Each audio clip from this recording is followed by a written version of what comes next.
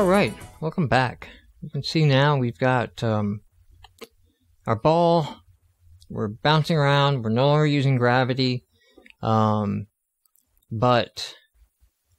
what we can't do is if we come to the speed value and crank up the speed to see what kind of play we want, and even if we want to, change the speed during the game, it's not reacting to that. So what we're going to have to do in that case, we're going to have to fix our script up a little bit.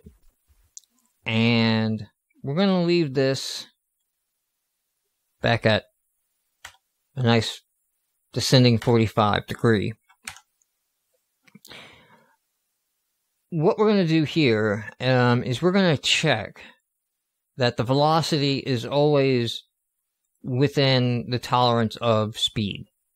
Alright? Now this is called once per frame. And I've discussed in previous videos though, the graphics engine isn't running at the frame rate of the game. It's running at its own internal fixed frame rate. So we're not actually able to do anything in update with the ball.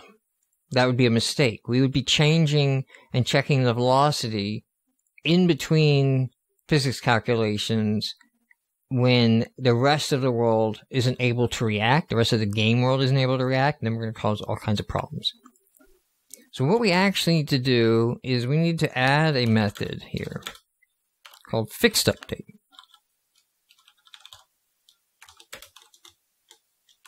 Okay? And this fixed update, right? I'll just go ahead and make this look like a bug, is called once per physics update. Okay? So the fixed update is going to be called every time the physics engine updates. So this is the spot where if you're going to interact with the physics system, you want to make those changes. If you make them an update, you're going to cause problems for yourself. This is a Unity gotcha right here. I wish they would sort of include that by default in the template when they here's your initialization. This is once per frame, and this is once per physics update. Okay, it runs at the fixed cycle of the physics engine. And if you're curious about all of this and how these interact and who's called first and who's called next and what the order is going to be, on your Unity documentation, let's go back to the documentation, and I'm going to search the manual for life cycle.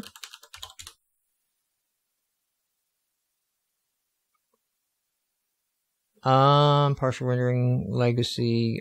You search for, give me just the big life cycle documentation.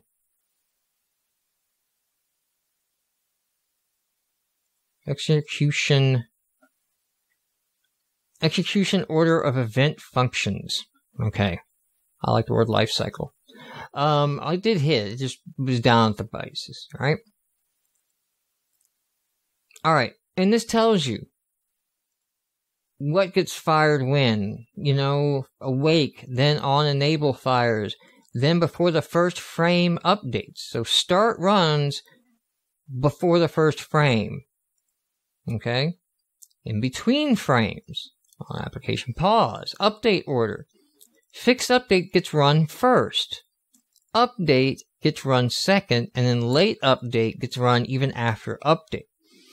Don't worry about late update right now, but fixed update runs before update.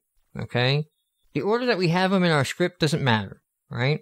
Unity is going to call, if it's time to call fixed update, then it will call it before, it will call it before update. So if we were to change the velocity in update, the physics happens right in between these two. Alright? Right there. Oops. Right there. That is the physics line. You have fixed update, then you have physics run, and then you have update. Okay? if we were to change the velocity, that would be after all of the physics calculations of collisions and bounces and new directions had run. And it wouldn't be able to take advantage of any changes that we made into the physics system. Now notice this here, physics update is called more frequently than update. So I've been telling you like, hey, this runs at a slower rate than an update. What's going on? You've been wrong. Well, not really. Because remember I told you about the continuous and the dynamic and the continuous dynamic. If you're going to do 6 steps of the physics engine, that means you're going to call fixed update 6 times. So if update's running at 60 frames a second, physics is running at 30 frames a second. That means for every 2 updates, you're running 1 physics cycle, but 1 physics cycle is 6 updates. Because the solver count is set to 6. It's going to break it into 1/6. Right? So that's actually running 6 to 2. Probably on default. What you can think of as by default. Alright. And they talk a little bit about don't need to use time delta time, etc. All these things. We'll get to time delta time and time fixed time and those things as we move on. Just want to point out that Unity, this Unity document on, and then there's a big flowchart. Oh, this is the flowchart we actually wanted. Can we zoom in? Wow, can you not give me a cool version of? All right, I'm trying to make it as big as I can here so you can see it. It's interesting the way their flow of the page is working. Like the more I scale, the worse it gets. You can see here, physics. There's your fixed updates, internal physics updates. Things get triggered that collided and such. Goes back into the engine multiple times. Mouse events, input events, then updates called. Your game logic goes through, right? So this document here is really good to study sometimes just to understand, you know, when something's going to be called. For example, your on triggers and your collision events, when we get into those, they're running before our update statement.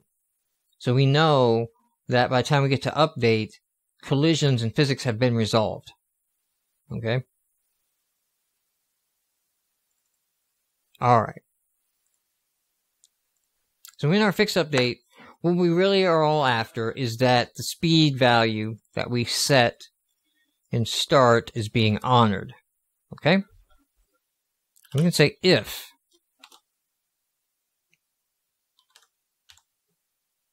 the velocity, magnitude, that's our speed, right? And return the length of this vector is greater than speed or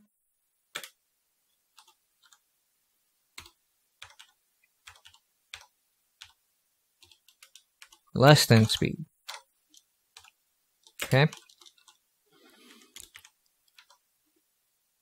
Now, I could also be generous and allow little slop in there. I could also, since I'm doing explicit, I could just say not equals. So I did it this way because you could write, you know, speed times 1.01. Okay? And then this speed times 0.99 and give it sort of a 1% each direction tolerance that it could be within, just so that I'm not, if there's really small decimal changes going on, I'm not updating every physics update, right? I'm not making those changes. But for brevity of code here, I'm showing you this. But for the brevity of code, I'll just go ahead with the really, really explicit version, which is the absolute check.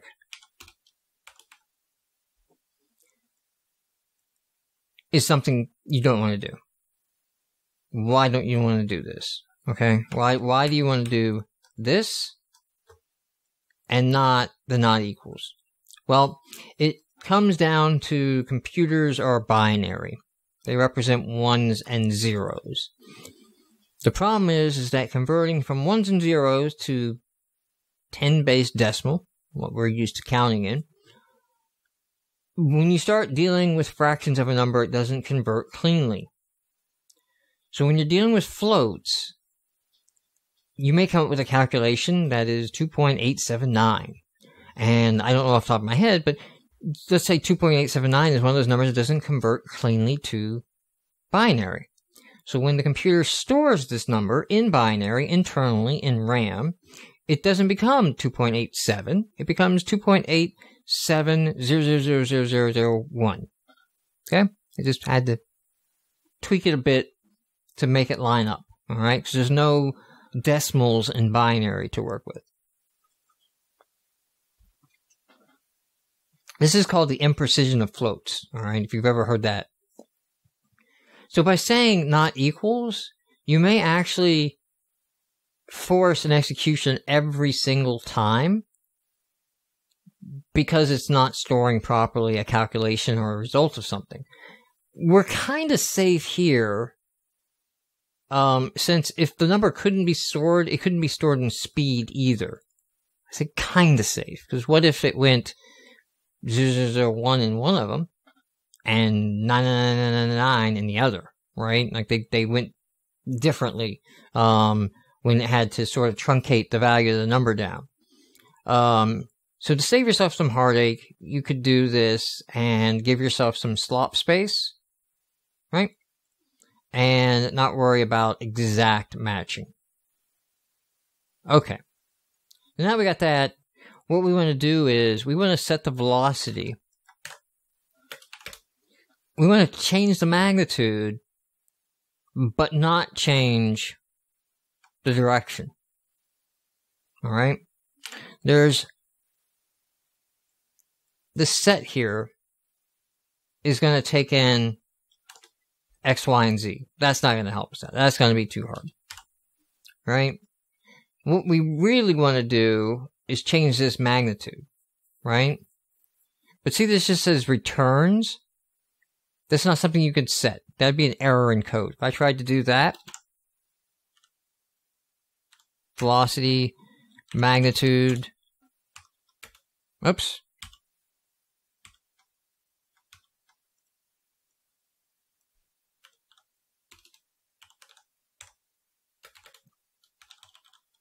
Right? That's what I want to do. But you can see the little red squigglies is telling me, no, you can't. It can't be assigned to. Alright? It's read only. Because it's the result of a calculation. If you want to get really, really deep into the weeds, because this is a result of a calculation, this is doing that calculation here and here. I don't know that I can guarantee that this got cached. So I may want to, like, cache this manually myself before I test it multiple times. It's not so much that I'm actually going to worry about it in this code. But since it's a result of a calculation, I can't assign it. We can't make it go backwards through the calculation and figure out what everything else should be. So what we have to do is this. We have to use our normalization tree. So we take the vector that is now normalized, which means whatever the length was, it's going to point in the same direction and have a value of 1, and we multiply it by speed, just like when we assigned it originally, right? So that sort of takes it back to 1 and then multiplies it back to the length that we want, thus guaranteeing it is always moving at the speed that we want. Or close there enough in. We gave it some slop that it could do. But now while I'm running it, if I grab the speed and I crank it up, you can see it responds. And if I take the speed and I crank it down, you can see it also responds again. So we have a ball speed now that we can control. And, you know, it's worth pointing out, we're still within the confines of the physics engine. The bounce materials are all working correctly. Everything is adjusting and reacting because we're doing it within fixed update where we should. Like, I'm not going to be able to cause any, or I can set negative speeds. The physics engine does not like that. Okay? Does not like a negative magnitude. Doesn't quite know what to do with that. And we can really make it fight its direction versus its magnitude. But we might be able to get this to break out. I'm going to just keep going. There might be a point that we can still, even with our continuous collision detection, get it. It's going. But this would be an impossible breakout game to play. But it's just fun to play with this. And the reason you might want to jack the speed up to 921 is, one, we're still running at 80 frames per second. Frame rate's good. That's unplayable. Two, our collision is good. We're not breaking out of anything. So we don't have to worry about normal gameplay causing us a problem. Alright, let's break it. Right? You gotta be like Mythbusters. Alright? You gotta test the myth, and then you gotta do what it takes to make it true. Look at all this. Wow. This sucker, we might have at this point be running into physics speed limitations. So we're not even doing decimals anymore on the speed.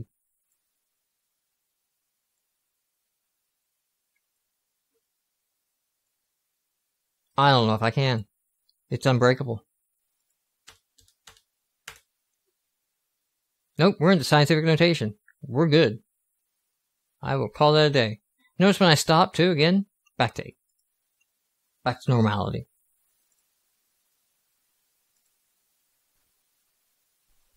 Alright.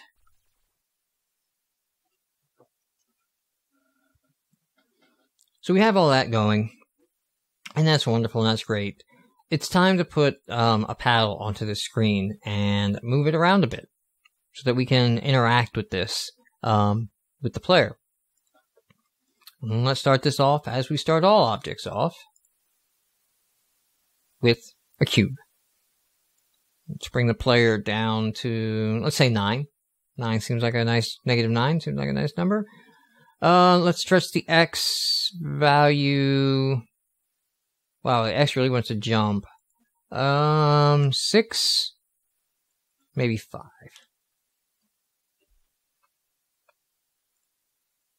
Alright. I'm going to add a component here. Rigid body. Because we're going to be able to move this. Doesn't use gravity. This will never rotate. We'll never allow it to rotate. And we want to freeze it in the Z orientation. Okay. Now I'm going to take the ball, and it's going down. We got a 45-degree start angle.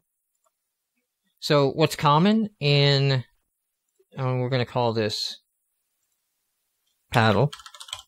What is common in most breakout games, if you go back and you play a Brick Breaker, or you play Breakout on the NES, or, you know, any Breakout clone, you'll notice they set up the first hit to always bounce off the paddle.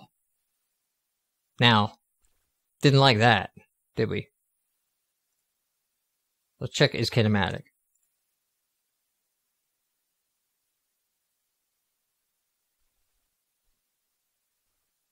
Oh wait, I'm on the ball. Let's check is kinematic on the paddle. The ball is still checked. Hold on. Unchecking the is kinematic on the ball. I actually freeze the rotation of the ball in all directions. It doesn't need to rotate, it's just going to bounce. Now, there we go. Now, because it is kinematic, we're getting the advantage of the physics engine for calculation purposes, right? But we're not taking the outcome of a physics collision on this object, because it's a paddle. We don't want the paddle to be knocked into the ground like we just saw. Alright? So when we come back in the next video, we're going to add some scripts to this guy so that we can control and move him. And we'll get into the Unity input subsystems as well.